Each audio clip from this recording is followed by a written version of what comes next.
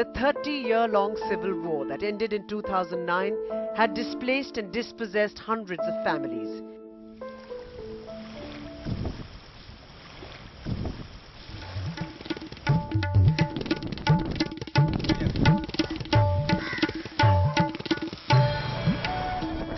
Even though Sri Lanka has shown a robust economic recovery in the last 8 years, there is a shortage of jobs and opportunities for the poor, especially poor Tamil women, many of whom continue to live in uncertainty.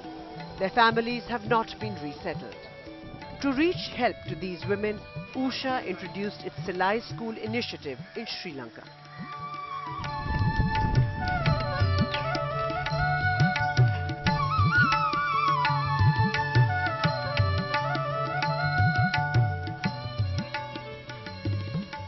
தொண்ணூறாம் ஆண்டு ரொம்ப அதிகமான பிரச்சனையாக இருந்தேன் காரணமாக சின்ன பிள்ளைங்களை வச்சிருக்க இல்லாதனால நாங்கள் 3 பிள்ளைங்க அம்மா அப்பாவுக்கு.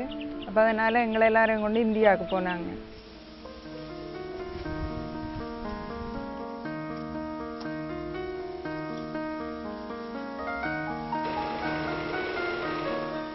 தொண்ணூற்றி 8ல் நான் ஒஃபரில் சேர்ந்து தையல் படிச்சுட்டு இருந்தேன்.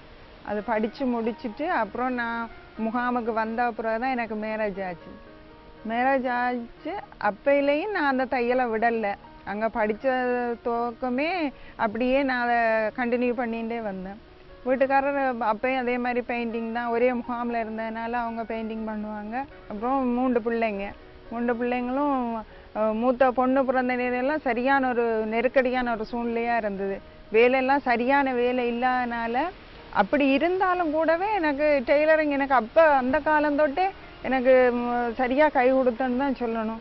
சின்ன வயசுலேயே நான் பண்ண முன்னாடி கூடவே நான் கொஞ்சம் கொஞ்சமாக தைக்கிற பணம் எல்லாம் சேர்த்து வச்சு என் மேரேஜுக்கு நான் என் வீட்டுக்காரருக்கு போட்ட ரிங் வந்து என்னோட நான் சேர்த்து வச்ச பணத்தில் தான் அவங்களுக்கு நான் ஒரு ரிங் எடுத்து போட்டேன்.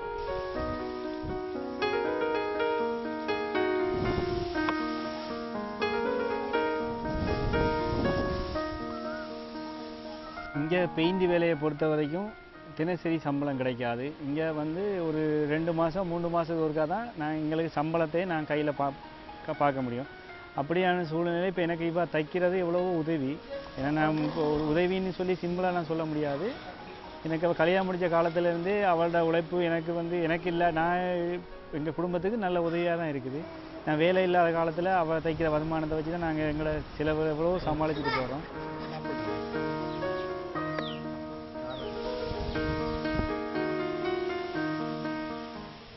திருவண்ணாமலையில் அந்த 7-8 நாள் ப்ரோக்ராமாக இருந்தது.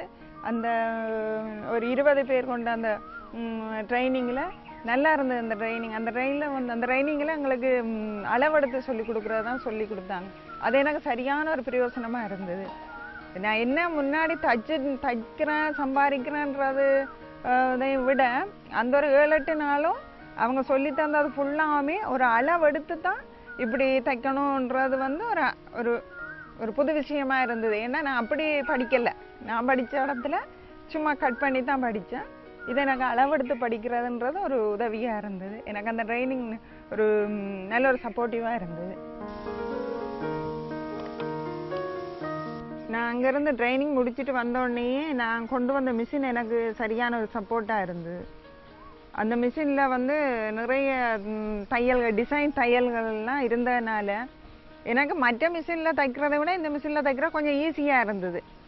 அப்போது அந்த கழுத்துக்கு டிசைன் கையுக்கு டிசைன் எல்லாம் போட்டு தைச்சி கொடுக்கும்போது இப்போ ஒரு கைத்தையல் போடுறதையும் விட அந்த டிசைனை பார்க்கும்போது இது ஒரு வடிவான தையலாக இருக்குதானே என்ற ஒரு இதுலேயும் கஸ்டமர் வர ஆரம்பித்தாங்க. இப்போ ஒரு 2 மாதமாக தான் புது ஸ்டூடெண்ட்ஸை நான் ஏற்பாடு பண்ணி படித்தேன்.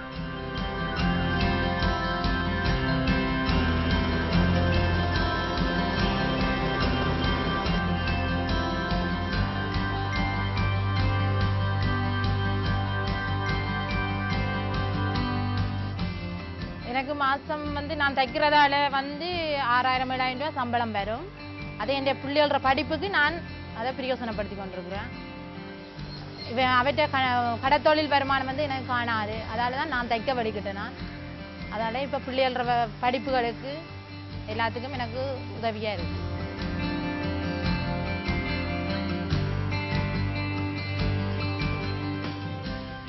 மிஷின் டெய்லரிங் போயிட்டு வந்து நான் தைச்ச பணத்தை கொஞ்சம் கொஞ்சமாக சேர்த்து வச்சு ஒரு 10,000 ரூபா போல் நான் சேர்த்து அந்த காசை தான் கட்டி நான் அட்வான்ஸ் கட்டி தான் மற்ற மிஷின் வாங்கினேன். அப்புறம் இப்போ இந்த மிஷினை எல்லாமே நான் உழைக்கிற காசெல்லாம் எனக்கு ஒரு மாதத்தில் ஒரு 4,100 எனக்கு இது கட்ட போயிடும். அந்த மிஷினு காசு கட்ட வேண்டி இருக்குது. அந்த காசுக்கு மாதம் மாதம் கட்டணும். 4,100 கட்டினா மிச்ச பணத்தை நான் எனக்கு வீட்டு குடும்ப செலவுக்கு எடுத்துக்கொள்கிறது. அப்புறம் இந்த பிள்ளைங்கட பள்ளிக்கூட செலவுகள் அந்த மாதிரி உள்ள இதுகளுக்கெல்லாம் எடுத்துக்கொள்ளுவேன். எவ்வளோன்னு சொன்னால் இப்போ ஒரு கிறிஸ்மஸ் நியூ இயர் டைம் எல்லாம் அந்த பிள்ளைங்களோட யூனிஃபார்ம் வர டைம் எல்லாம் ஒரு 10,000-15,000 ரூபா சம்பாதிக்கலாம். முன்னாடியிலேருந்தே எனக்கு இந்த வருமானம் கண்டிப்பாக தேவையான ஒன்றாக தான் இருந்தது. அது இந்த திருமணத்துக்கு முன்னாடியிலேருந்தே எனக்கு இந்த வருமானம் கண்டிப்பாக எனக்கு தேவையான ஒன்றாக தான் இருந்தது. ஏன்னா எங்களோட குடும்பம் வந்து கொஞ்சம் கஷ்டப்பட்ட ஒரு குடும்பமாக இருந்த காரணமாக எனக்கு கண்டிப்பாக நான் சும்மா இருக்கிறதுக்கு என்னால் முடிஞ்ச ஒரு சப்போர்ட்டுன்னு சொல்லி நான் அப்பயே தைக்க ஆரம்பித்து அப்பையிலேருந்து இன்றைக்கு வரைக்குமே எனக்கு இந்த டெய்லரிங் எனக்கு சரியான ஒரு சப்போர்ட் எங்களோட குடும்பத்துக்கு இனி இல்லைன்ற ஒரு ஹெல்ப்பாக இருக்குது.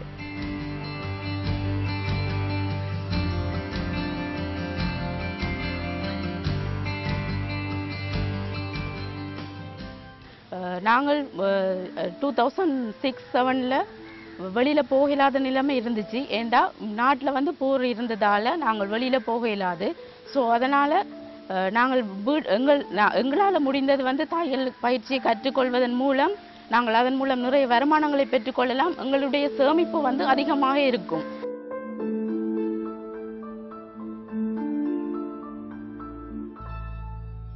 இப்போ எங்களுக்கு அந்த டெய்லரிங்ன்றது வந்து எல்லாருக்குமே ஒரு சரியான ஒரு சப்போர்ட். எல்லா விஷயத்துலையுமே எனக்கு ஹெல்ப்பாக தான் இருக்குது. ஒரு மருத்துவ ரீதியாக இருந்தாலும் சரி, ஒரு பிள்ளைங்களோட ஸ்கூல் படிப்பாக இருந்தாலும் சரி, இல்லை ஒரு திருமண வீட்டுக்கு ஒரு கல்யாண வீட்டுக்கு யாராவது சொல்லிட்டாங்கன்னா கூட சட்டுன்னு ஒரு என்ன தையல் காசு இருந்தேன்னு சொன்னால் கூட நான் அதெல்லாம் பார்க்குறதில்ல. சரி சொல்லிட்டு அதை நாங்கள் எடுத்து கொடுக்கக்கூடியதாக இருக்குது.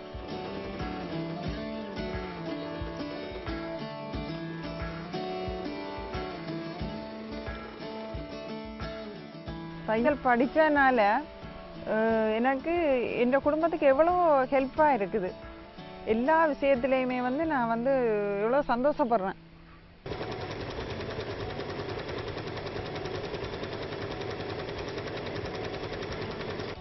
நம்ம வீட்டுக்கு ஒரு கஸ்டமர் வராங்கன்னு சொன்னால் ஒரு ஏதோ ஒரு வரவு வார மாதிரி தான் இருக்குது. அந்த அவங்க வரும்போதே பணம் வார மாதிரி தான் இருக்குது. அது உண்மையில் சொல்லப்போனால் எனக்கு சரியான ஒரு சந்தோஷம். எல்லாருமே தையல் இப்படி சும்மா வீட்டில் சும்மா இருக்காமல் பொம்பளைங்க அந்த தையலை ஒரு நல்ல ஒரு இதாக எடுத்து நினைச்சு செய்தாங்கன்னு சொன்னால் நல்ல ஒரு வருமானம். உஷா கொடுத்த மிஷினுக்கு ரொம்ப நன்றி.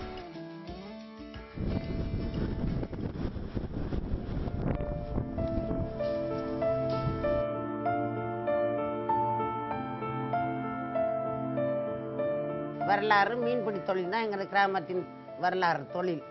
ஆகையால் எங்கள் கிராமத்தில் மிகவும் கஷ்டமான குடும்பங்கள் தான் நடத்தப்பட்டு படித்திருந்து இளைஞர்கள் யுவதிகள் வேலை இல்லாமல் கஷ்டப்பட்டு கொண்டிருக்கிறார்கள். மற்றது கடல் வளம் சரியான இந்த காத்தடிப்பதனால சரியான கடல் வளம் மிக குறைவான வளங்கள். பெண்களுக்கு வேலை வாய்ப்பு இல்லை.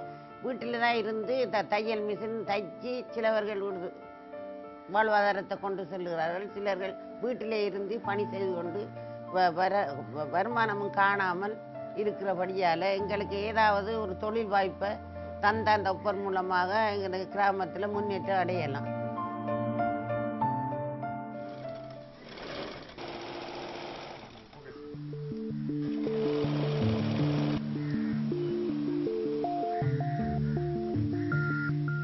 யுத்தம் இங்கே வார் நடந்துக்கிற டைமில் நாங்கள் வந்து 1990ஆம் ஆண்டு இந்தியாவுக்கு போயிட்டோம். அப்போ போன இடத்துல எங்களோட வீடு, அப்பாட தொழில், போட் இன்ஜின், வலைகள் எல்லாத்தையும் நாங்கள் விட்டுட்டு தான் நாங்கள் இந்தியாவுக்கு போனாங்க. போயிட்டு மறுபடியும் 1997 மறுபடியும் இங்கே வர சொல்ல எங்களோட வீடே இல்லை. எங்களோட இதில் வெறும் நிலம் மட்டும்தான் இருந்துச்சு. அப்போ நாங்கள் ரொம்ப கஷ்டப்பட்டோம். ஓலை கொட்டில் போட்டு தான் இருந்தோம் நாங்கள்.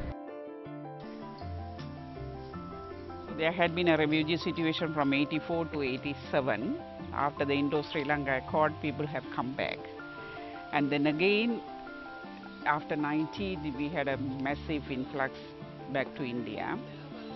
So this is where we have started all the capacity building training for the refugees. We found the women to be the agent of change in the society development. So tailoring was one of the entry point for the women. We have got this opportunity, Usha Sele program opportunity. After the training program, all the people who received the machines are now engaged in generating income from their homes. Some people have started even shops.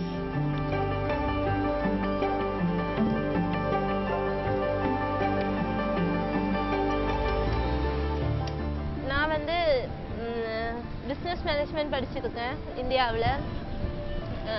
நாங்கள் வந்து 90ஆம் ஆண்டு இந்தியாவுக்கு போயிட்டு 97ஆம் ஆண்டு மறுபடியும் ரிட்டனாக இங்கே இலங்கைக்கு வந்துட்டு 2010ஆம் ஆண்டு மறுபடியும் படிக்கிறதுக்காக வேண்டி நான் இந்தியா போய் கோயம்புத்தூரில் வந்து பொள்ளாச்சியில் ராம காலேஜில் படிச்சுட்டு இருந்துட்டு மறுபடியும் ரிட்டனாக ஸ்ரீலங்காவுக்கு 2014 வந்தேன்னா. வந்த சமயம் எனக்கு என்ன செய்யறது, ஒரு வேலை அப்படின்ற எதுவுமே இல்லை.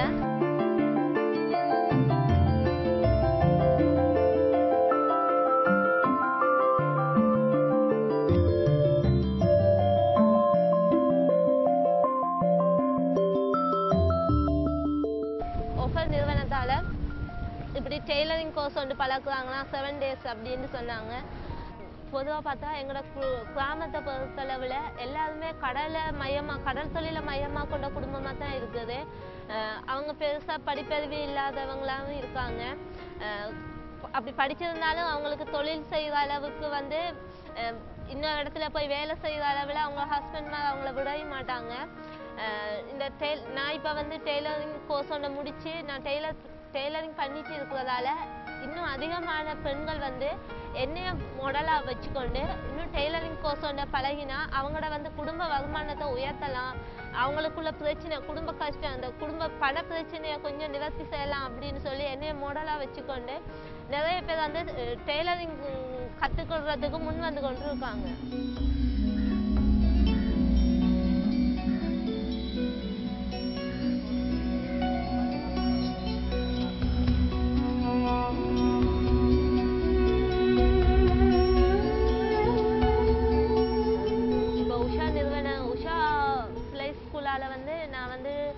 மந்த்லி வந்து ஒரு 30,000 ரூபா ஏம் பண்ணி வந்து என்னோட குடும்ப பிரச்சனையை நான் தீர்த்து கொள்கிற மாதிரி ஒரு வருமானத்தை பெற்றுக்கொண்டு என்னோட குடும்பத்தில் இருக்குன்னு எவ்வளவோ பிரச்சனையை நான் தீர்த்து கொண்டிருக்கேன்.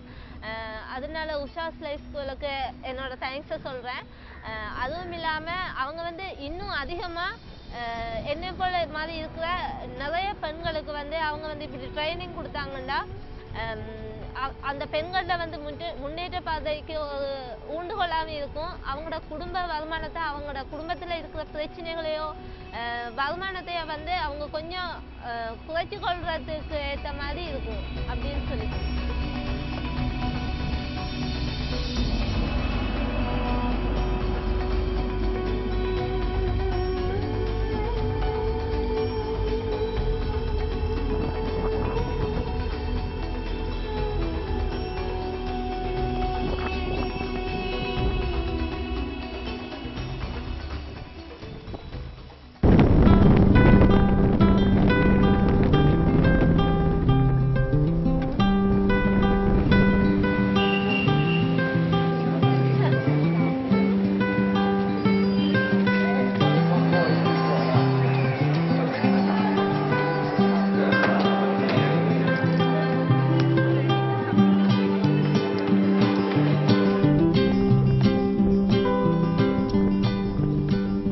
In the Terai lowlands of Nepal that borders northwestern India, a porous border, live hundreds of migrant families from Bihar.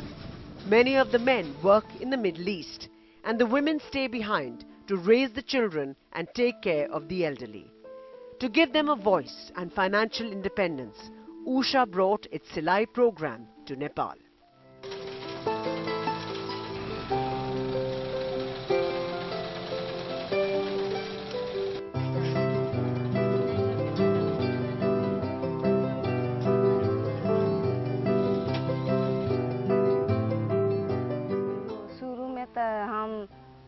नहीं करत रहनी, घरे रहत रहनी, दुल्हन के रूप में घूंघट काट के रहत रहनी, केहू से चेहरा छुपा के रहत रहनी चा। ओकर बाद से ऐसे गांव के केहू केहू महिला, दलित महिला बहुत पिछड़ल बाना, पाछे बाना, तो आईना लोग कहना कि ई दुल्हन बनले से काम नहीं चली, बाहर आगे बढ़ले से होई। ओकर बाद से हम कहनी ठीक बा, हमार श्रीमान घरे ना रहना, तब भी हमार सास ससुर भी नगीरता बना देना। हम लगनी रहे, चाइनो बचत था, ऋण सहकारी संस्था के सदस्य भैनी। उषा सिलाई स्कूल के तरफ से हमके बहुत खुशी लागल, तालीम मिलल, हम गईनी कपड़ा सिए लगनी। ऐसे धीरे धीरे अथी करता हम के संस्था ओर से, केयर नेपाल लार के ओर से सहयोग भी मिलल बा। एगो आयरन मिलल बा, 15,000 के चेक मिलल है, वाणिज्य बैंक में गइल हनी परासी हम भजाए। ओकर बाद से हम एगो इंटरलॉक वाला मशीन किनी।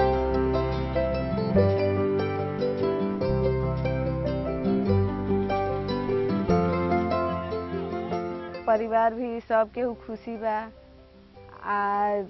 ऐसे का करल जी, पहले तो हेमे रहनी था छोपड़ी घर में, बहुत दुख रहे, छाता ओढ़ के पानी पड़े तो हमन छाता ओढ़ के रही जा। अब धीरे धीरे सब जना मिल के कमा के अभी ना घर बन गल बा। बस 3 साल के भइल स्कूल जाए लगल, ओकर भी खर्च। लेकिन सबसे पहले हमार सास ससुर के नमस्कार बा, काहे से कि हमके इतना बहू के रूप में हो के भी हमके इतना आगे बढ़ैले बनी जा। एक एगो बहू बाना यहीं जा मुंह छोप के रहे ना, आगे जे जाला तो सास ससुर नहीं जा देना, ओकर परिवार नहीं जा देना। बाकी हमार उ स्थिति नहीं बा, बहू नहीं काम करे ना। हाँ, ये हम पहले लगभग 10-15 जना काम कर रहे हैं अपना घर जैसे।